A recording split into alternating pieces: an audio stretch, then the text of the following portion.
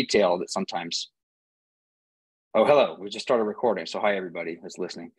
So I'm talking about the supposed, or the gap between academic and industrial research in batteries. So this is a big problem. This is where some of the problems arise in kind of the communication even between these two sides. So this is kind of my philosophy on this. How can academic researchers best contribute? Well, there's a lot of different ways. This is different for everybody. One way, and one of the things we focus on in my group, and a lot of other researchers around the world do as well, is that it's important to know as an academic researcher or a national lab researcher kind of where your limitations are. So if you focus on fundamental mechanisms and trying to develop new materials and understand how they work, that they could then be potentially scaled up in a larger scale effort, that is usually a pretty good approach. And a lot of academic researchers are focused on this. So, here's my philosophy. And I'm not saying this is what you should do either if you're in battery research, but this is how I think about it. We choose, in my group, we choose scientific questions that we think will be really important for advancing the research community's understanding. We choose materials and systems that could be commercially relevant. This is kind of a hard thing to do sometimes because there are, materials that could be relevant in the future, but it's unclear if they will be. But that's an important choice to make. And very importantly, I think this is where in the battery field, sometimes this is a challenge because we always want to, make our results look as good as possible. But I think it's important to make sure we take it with a grain of salt and not overclaim on battery performance, especially when your testing conditions are different than commercially required. So I'm not really saying all this to indicate that I think that people are doing a bad job. I think the academic community is really improving in this area. We're all learning, but it is a big challenge. It's a challenge to balance these different aspects when we're thinking about fundamental research versus very applied research. So that's my philosophy and my thoughts on this. And some of you may be kind of bored at this point. This is not your research area, but I think it's an important point just to kind of promote the interrelationship and collaboration between industrial and academic researchers in batteries, probably more so than we do today. All right, so I'm going to move on now. That's my perspective on that. Now I'm going to jump into my research group's work on solid state batteries. And solid state batteries are an emerging battery technology, I would say, that in which there's a lot of industrial interest. So I think my comments applied previously. And the reason why there's a lot of interest is because they could have both higher energy density and they could potentially improve safety. And so this is very exciting. The way that a solid state battery would have to be arranged. So this is a schematic of a conventional lithium ion battery where you have two electrodes and a separator, and then there's liquid electrolyte throughout the whole cell. In a solid state battery, you take that liquid, which conducts ions, and you replace it with a solid material. So you can see that here. So the reason why this could be higher energy density is because it's thought that this new solid electrolyte material could enable higher capacity electrodes as well that can hold more lithium per weight or per volume. So this potentially could be used for electric vehicles to, of course, make them drive longer on a charge. They could also be used to enable new applications that require high energy density, like electric flight or hybrid electric flight. So this battery system is very interesting, I would say, from a fundamental perspective. And of course, technologically, it's very relevant. There are a bunch of startup companies and larger companies that are working on these systems. It turns out that over the last decade, I think we've learned that these systems are very complicated. And it seems maybe kind of simple. You take the liquid electrolyte, you replace it with a solid, maybe you're good to go. It's really, really quite complicated. And the main complication arises from the interactions between the solid electrolyte material, which conducts the ions, and the electrode materials. And there's chemical interactions, there's mechanical interactions, there's instabilities in interfaces. There can be growth of filaments and dendrites of lithium through these solid electrolytes. There can be loss of contact interfaces. I'm kind of listing all these very rapidly. So if you don't know much about this, it might be kind of confusing. But the point is that even understanding what's happening at these solid-solid electrochemical interfaces has been a major focus in the last few years. And the community has learned quite a bit. And that's kind of what I'll talk about today, actually. My team's goal has been to focus on understanding what's happening at these interfaces and then relate that to electrochemical behavior and see if we can provide some guidelines and engineering rules for improving performance. And so that's what I'll talk about. I'll talk about a few different things today. The first is focused on lithium metal anodes in solid state batteries. And I'll talk about some of our characterization of lithium evolution, and then some of our recent work on anode-free solid state batteries. I'll mention what that is in a little while. And then I'll finish up with some of our work on alloy-based anodes for solid state batteries. And I'll finish everything, in the allotted time. So don't worry, you'll have plenty of time to, do something after this talk as well. I won't take too long. All right, so I'll start with our work on lithium metal anodes. And when we, a few years ago, this is maybe 3 years ago now, or even 4 years ago, there were some really nice papers that came out of a number of different groups, Peter Bruce's group, Jeff Sakamoto's group, Jürgen Janek's group, and they were showing this electrochemical evidence for contact loss at solid-solid electrochemical interfaces. So what this means, so that's what these plots show. This idea of contact loss is the following. If you have a solid electrolyte, shown here, this is a sulfide material, in contact with lithium metal, which is your electrode, as you strip the lithium metal, as you oxidize it, the ions move through the solid electrolyte, but the lithium metal actually is consumed, right?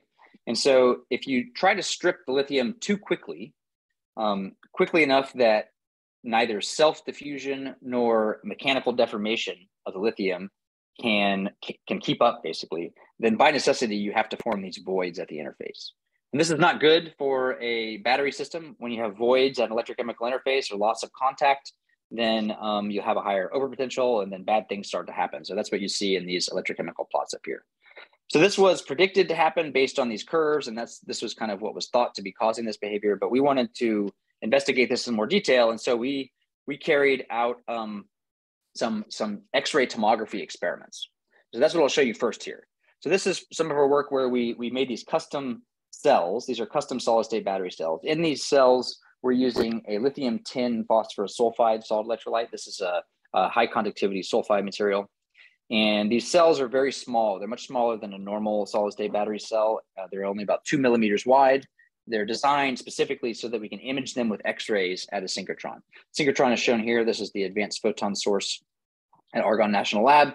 Very large instrument, a few football fields wide, and produces high energy X-rays that can do lots of things, including imaging. So in these experiments, we build our battery in these little cells, we take it to the beamline, and then we operate the cell. Here we're applying a current in one direction, and then we're reversing the direction. And every 15 minutes, we take an image. And these images in tomography are three-dimensional images where we capture three-dimensional information about the entire cell stack. So it's really very useful information. Some of the metrics are shown down here. So what does this look like? This is one way of looking at the data. This is a video. I hope you can see it through the screen.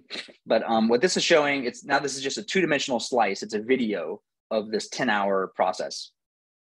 As you can see, there's lithium at the top. This is the dark region at the top. There's lithium at the bottom. And there's this thick region in between, which is the solid electrolyte, is polycrystalline. And the main thing you can see on this size scale, we're looking at the entire cell here, is that as we're applying a current and then reversing that current, what happens is there's this intermediate region, that intermediate contrast region that forms at the bottom and then at the top later. And this is actually what we call the interphase. This is an electrochemically reduced phase that is the solid electrolyte that's basically reduced by lithium, and we can watch it grow because of its different contrast in these experiments. And we analyze this in great detail in this paper down here, but this is not the main thing that I want to talk about today. The main thing I'll talk about is these experiments, in addition to interface growth, they also let us visualize contact loss, which is what I kind of started out with. So this is an example of that. This is an image from one of these cells at the beginning of the process, so before we do any electrochemistry. And this is showing the lithium in contact with the solid electrolyte. The lithium is the darker region.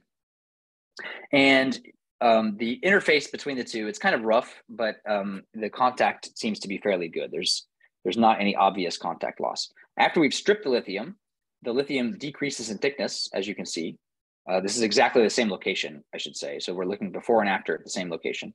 And so thinner lithium, what you see though now is that these dark regions at the interface. And based on contrast analysis across all these cells, this is basically the darkest region that appears in the cells. Is similar to voids that occur in the midst of the solid electrolyte. And so we conclude that after stripping, these dark spots are voids. You can see here they have the lowest intensity of any point in the image.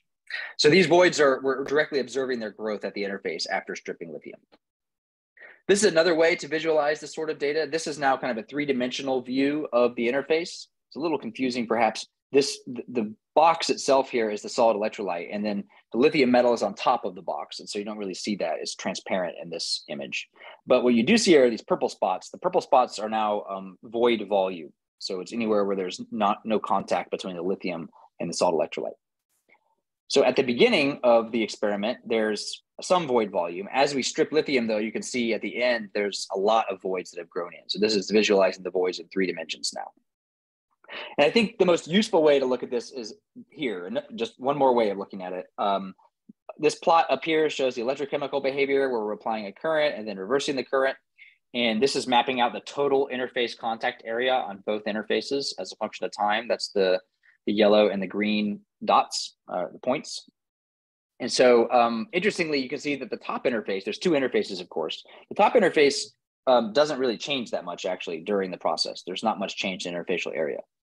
The bottom interface, though, there's a little bit of a decrease. At the end of the experiment, there's a significant loss of contact area at the bottom interface. And that occurs as the overpotential on the electrochemical curve increases substantially. And so this direct measurement here allows us to conclude that the loss of contact is driving this overpotential increase, which is kind of what we set out to do.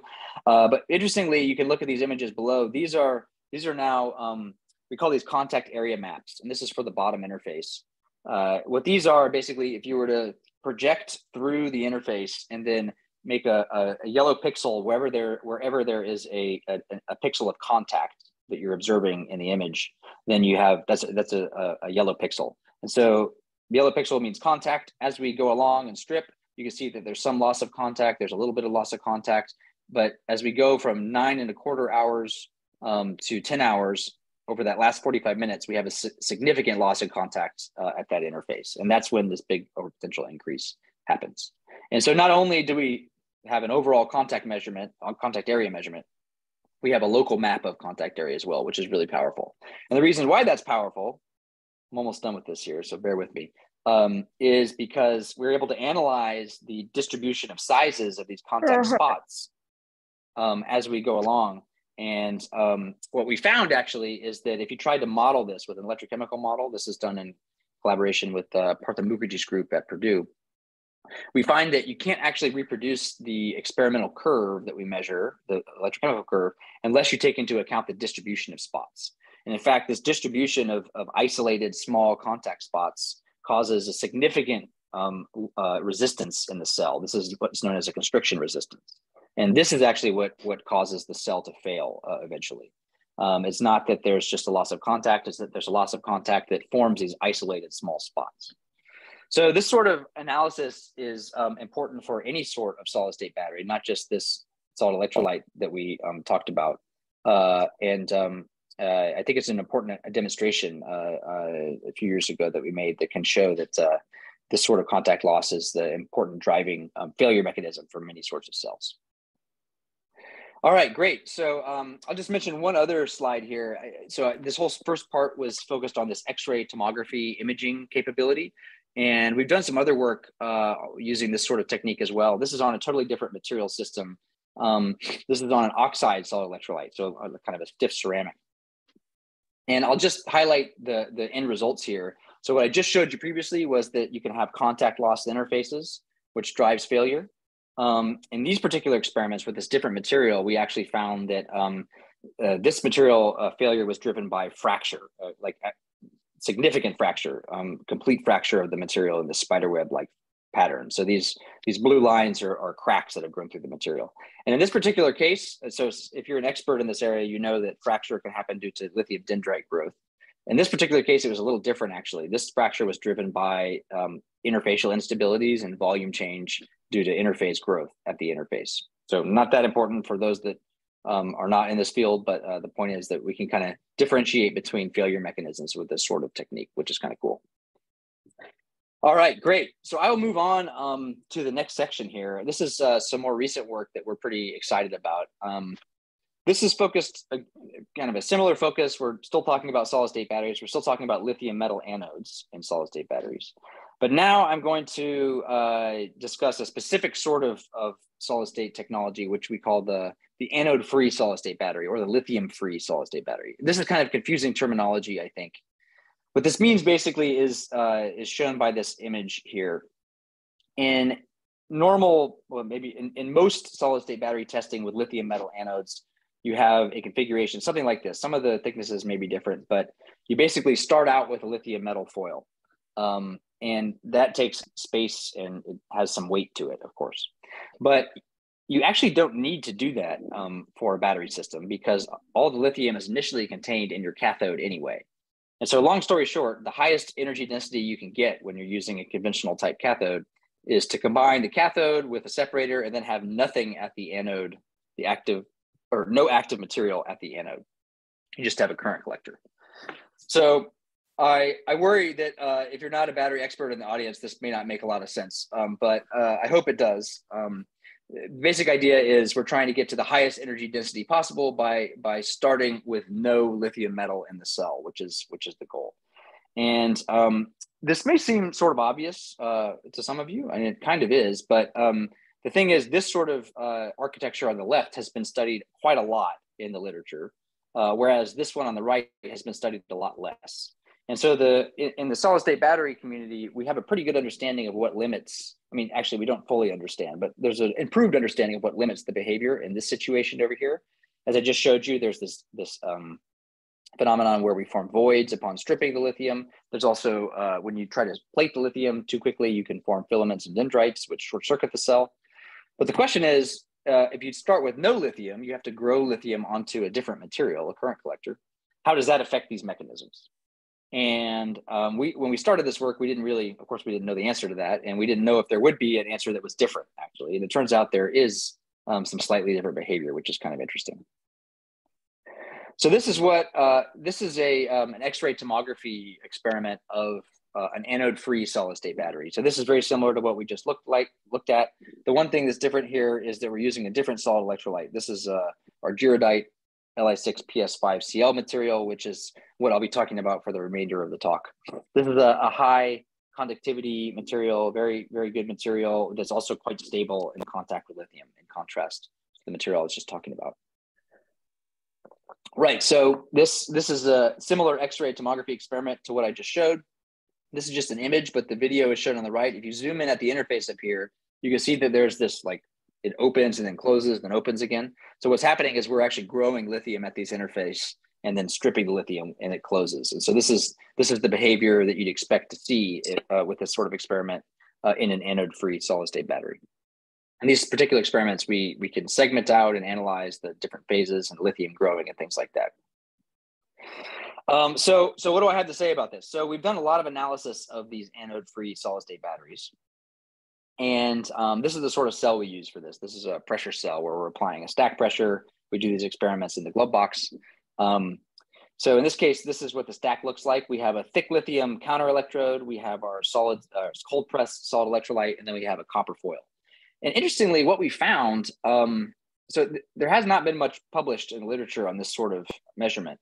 What we found was even with cold pressed, relatively low density solid electrolyte, you can actually get very large amounts of lithium to deposit on a copper foil current collector. At relatively low current densities, 0.5 milliamps per centimeter squared, you can get over 100 microns of lithium, which is way more than you would need for a real battery. So that's interesting. So you can deposit a lot of lithium fairly reliably. You do have to be very careful about the pressure distribution in these cells. That can strongly affect the behavior, but if you optimize the cell, you can get very good performance. If you go to higher current density, what you see is you can still get a lot of lithium. This is about 20 or 30 microns of lithium, but you short circuit more quickly. And so what's happening in these experiments, we're running until it short circuits. So we can repeatedly get over 100 microns of lithium at low current densities, and at higher ones we get we still get a lot, but not as much before short circuit. So this was surprising because actually when we first started this, because there hadn't been a lot published, we didn't know if we could get any lithium on the copper. And in fact, you can if you do it carefully. So large plating capacities are possible. But what we found through some analysis, through some characterization, was that in general, when you're growing lithium directly on copper or other substrates, you often get these very non-uniform deposits. And by non-uniform, I mean there's significant thickness variations. And so here's an example. This is another X-ray imaging experiment where the imaging is shown over here. And this is a two-dimensional heat map of the lithium thickness across the current collector. And you can see in the lighter regions is a thicker region, the darker regions are thinner. And so the thickness actually varies from like 20 microns or 15 microns all the way up to 50 or 60 microns. So it varies quite a lot over the current collector. And we found through, I don't think I have the data here, but through other measurements, through FIB measurements as well, that at lower current densities, there's a greater tendency toward more uniform lithium. When you go to higher current densities, you get more non-uniform lithium. And so how does this affect behavior? Well, what we found, so I told you that we can deposit a lot of lithium. The lithium tends to be somewhat non-uniform in thickness. And it turns out that we think that when we start cycling these cells, when we try to charge and discharge, basically, that's when this plays a big role. And that's when we see significant behavior deviations from normal lithium excess cells. So this is an example. This is a half cell, an anode-free half cell, where we deposit lithium and then we strip it, then we deposit again, and we cycle it until it short circuits. And it turns out that it short circuits very rapidly in only 3 cycles. And this is very consistent with lots of measurements we did. Very difficult to get more than like 5 cycles when we're depositing and stripping from a current collector. And this is in contrast with if we have thick lithium on both sides, we can get hundreds of cycles when you're going at relatively low current densities. It's very stable. So clearly there's some different behavior here. Same thing holds true in full cells. We did similar experiments in full cells. You always see much more rapid short circuiting when you're cycling a full cell compared to with an anode-free anode compared to a lithium excess anode. So why is this? So this is our proposed mechanism, and we think this is pretty important. So basically, this schematic here kind of visualizes the mechanism, so I'll explain it to you. After you plate lithium, your situation probably looks something like this. You have lithium on the copper current collector, there's a solid electrolyte, there's probably some slightly non-uniform thickness to the lithium. So now let's take that lithium and let's strip it, right? So we strip it here, and what happens is towards the end of stripping, a lot of your lithium has been removed, but you necessarily still have lithium left over because you haven't stripped it all, but that lithium is probably not distributed homogeneously across your interface. And so I've shown that here. So there's like a lithium island here, there's some lithium over here. And this is really the important thing. We think when this happens, and it happens probably almost uncontrollably, it's probably very difficult to prevent this from happening because of just slight changes and slight differences in thickness or slight differences in current density across the interface. When this happens, these last lithium islands that are left over will feel a very large local current density because all the current you're applying is basically concentrated right on these islands because there's no more lithium to strip at the current collector. And so because of this well-known process occurs where the current density increases at these islands, and so you have local voiding at these islands where you form voids. And then when you try to redeposit lithium, the voids again concentrate the deposition current, and that's when you grow filaments to kill the cell, to short circuit the cell. So just to be very clear here, the key mechanism that we think is new here is this process where when you're stripping lithium and it's somewhat non-uniform at the very end of stripping, you concentrate the current and necessarily form voids. And we think that's the key limitation actually to anode-free solid-state batteries. This is some modeling that was done by a collaborating group at Imperial College London, Emilio Martinez-Pineda's group. They have a very nice phase field model where they're able to predict where voids will form in a full kind of simulation of stripping. And so we're showing here, basically, this is kind of a simplistic model where we have a little bit of a protrusion here of lithium, perhaps like this up here. And we see as we strip pretty uniformly across the interface, as soon as the rest of the lithium around that protrusion is stripped, we get a massive current concentration. And actually this model predicts that voids will form based on the diffusivity and mechanical deformation and current density at this protrusion. So this supports this mechanism that we're proposing. So this is a little bit detailed, and again, I apologize if you're not working in this area exactly, but I think big picture, this is an important finding that identifies a key limitation for anode-free batteries. And there are ways around it, potentially. There's ways that we can engineer the interface to allow for much more uniform lithium and to prevent this kind of depletion at the end of stripping.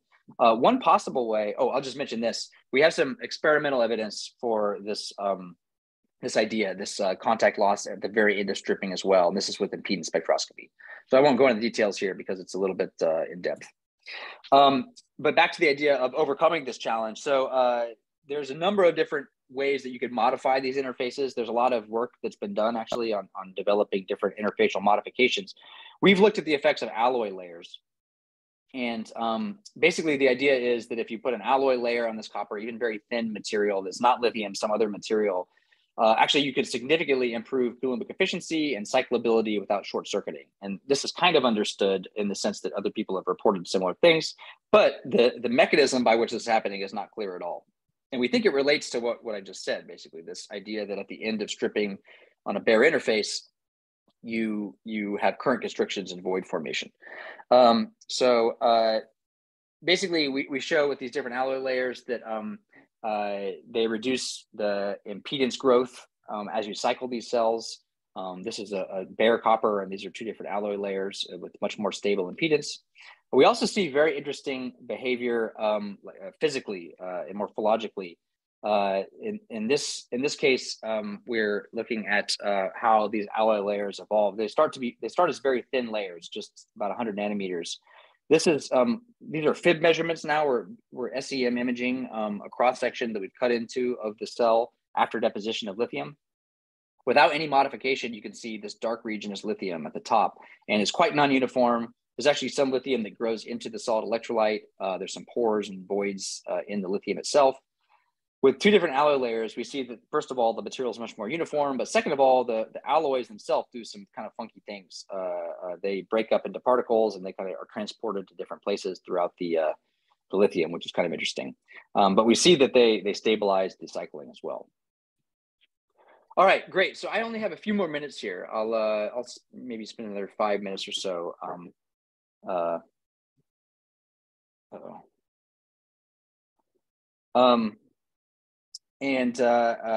just finish up with some of our other work on solid state batteries.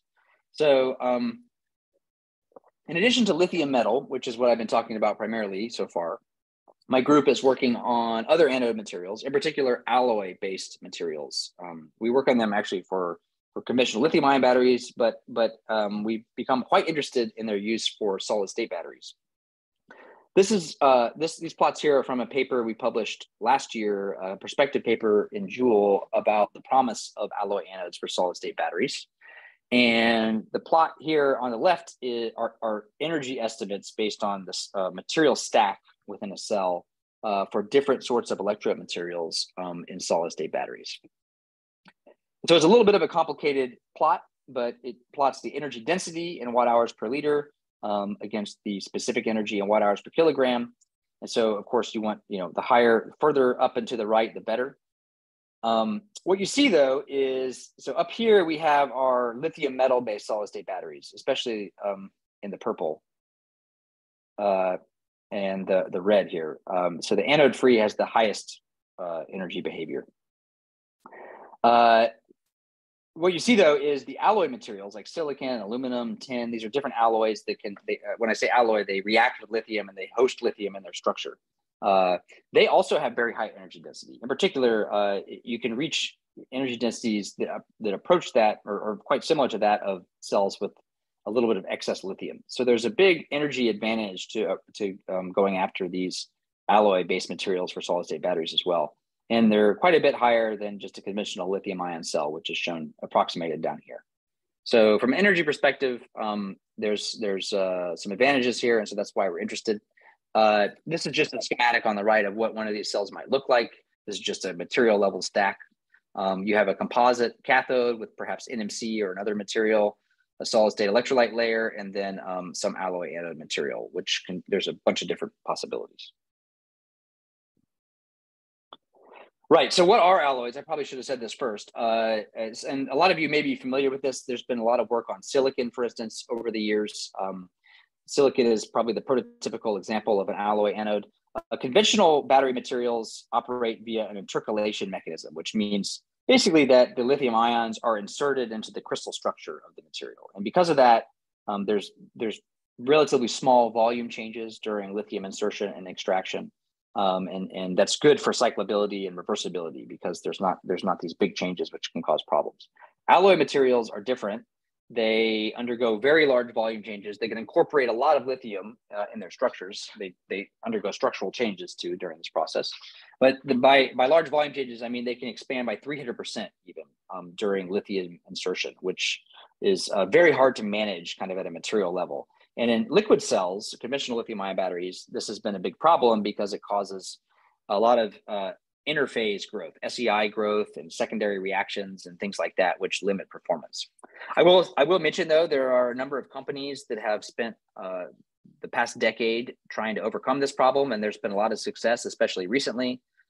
Sila Nanotechnologies is one company that has had a lot of success. They have a commercial product now. There are other companies as well commercializing silicon for lithium-ion batteries. And silicon's used in very small proportions in commercial cells now, but these companies are developing high silicon content electrodes. So anyway, it's a challenge. It's a longstanding challenge. And so we were interested in getting into this to try to understand how these sorts of structural and volumetric changes are affected by the chemomechanical environment of solid state batteries, because there might be some advantages there. And indeed there are, it seems. These are some experiments basically that we did a few years ago where you take an NMC cathode and you mix different sorts of alloy particles with a solid electrolyte at the anode. In this case, this is silicon microparticles. And you cycle them in a battery. And these particular experiments here are showing silicon microparticles in a composite anode cycling over 100 cycles with very limited capacity decay. So it's quite stable. And interestingly, if you compare this to very similar particles cycled in a liquid half cell, they have very rapid capacity decay. It's well known that these micron-sized particles just really don't work very well at all in liquid cells. This is because of SEI growth. And actually, kind of funny, this data came from my PhD thesis, this terrible data. Like you never see data this bad in a paper. So anyway, these solid state batteries seem to be behaving much better when you use these silicon microparticles. And of course, I should not, I have to mention Shirley Mung's very nice paper on this, which came out last year as well, or 2 years ago now, down here in Science. They used basically pure silicon, almost pure silicon electrodes, and showed that they can get very good performance in solid state batteries. So yeah, very interesting behavior. There's a lot of questions around this. I think a lot of groups are working on this now. But the question we were asking in this particular paper a few years ago was, how does stack pressure affect these alloy reactions? Can we use these sorts of measurements to understand behavior? So in these measurements, we built solid state batteries with different alloy materials. Here we're looking at antimony, tin, and silicon. And these are just three different, they all react with a lot of lithium, but they're different materials that behave slightly differently. We made composite electrodes. This is a fib image of a composite electrode. The bright regions are the active material, in this case, antimony, and the darker regions are the solid electrolyte. We put these in our pressure cells. And in this particular pressure cell, we have a force sensor actually. So we can not only can we measure the stack pressure we're applying, but we can then measure the stack pressure as it changes during battery cycling. And that's what we were doing here. Right, so this is what these experiments look like. So we cycle these cells. These are full cells with NMC cathodes. You have charge, discharge, charge, discharge with the antimony, with the tin, with the silicon electrodes. There's quite a lot of data on this slide. I apologize for that. But if you compare now how the stress changes, the stack pressure in all these cells, that's the red curves down here. So they all start at 20 megapascals. That's where we apply that much stack pressure. And when we charge the cell, the stack pressure increases, and then discharge, it decreases. And this happens in all three cases. This is expected because what this means is when we charge the cell, when we move lithium from the NMC to the alloy, there's a net volume increase. And that's true because actually the partial molar volume of lithium in the alloy is larger than that in the cathode. And so this results, we measure the pressure increase here, but this is due to the net volume increase in the cell stack. And in general, this is a much larger stress change than in similar liquid cells because of the nature of the all solid state environment. And so that's what I just described here. I won't go into the details of the theory, but we learned some interesting stuff from these experiments. one thing we learned is kind of highlighted here. These are measurements, the same measurements I just showed, but plotted in a different way. This is for a composite tin electrode. And what you can see is that this is the stress measurement down here. As we charge and discharge, the stress increases and then decreases, but it increases non-linearly. And there's also a hysteresis between the increase and decrease. And this is interesting because this is not what you'd expect theoretically. Theoretically, if you just have a planar foil, what you expect is just linear behavior without hysteresis. And that's what we see with a planar foil measurement. So why is this happening? Actually, we think that this hysteresis and the nonlinearity can tell you something about the structure of the electrode itself, the structure of the composite. 没有，现在正在有个 Zoom meeting. Uh-oh, we have so somebody's unmuted here. Right, so if you have a lot of open space in your composite, then that can accommodate some of the volume change without stress changes. So we think that's what we're learning here. We also learned that the size of the active material matters, so the particle size. For smaller particles, you have lower stress changes. So anyway, this sort of measurement can be quite useful for analyzing electrode behavior and also understanding how structure of electrodes influences behavior. All right, so I think with that, I'm gonna finish. That highlights some of our work in these areas. In conclusion, I will say that I think in a number of these examples, you saw that the relationship between chemistry and mechanics and stress evolution plays a big role, from the void formation, contact loss, anode-free behavior to these in situ stress measurements at the end. And also, my group uses in situ and operando techniques, and they can be very useful for understanding behavior as well. All right, so I will thank my group members. A lot of the folks who did the work are highlighted or bolded up here on the list. So I'm very appreciative and thankful for their hard work. Some of the collaborators that we work with are shown here in the middle, and then our funding sources down here. So again, I appreciate your attention on this Friday evening or earlier afternoon, depending on where you are. And I'm happy to take any questions if there are any. So thank you very much. All right, thank you, Matt, for this wonderful talk. So now, any questions from the audience? We got a big crowd today here.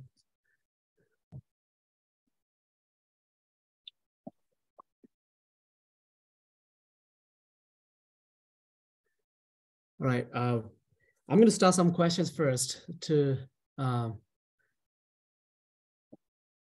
All right, there's one question in the chat. Is that a question? Yes.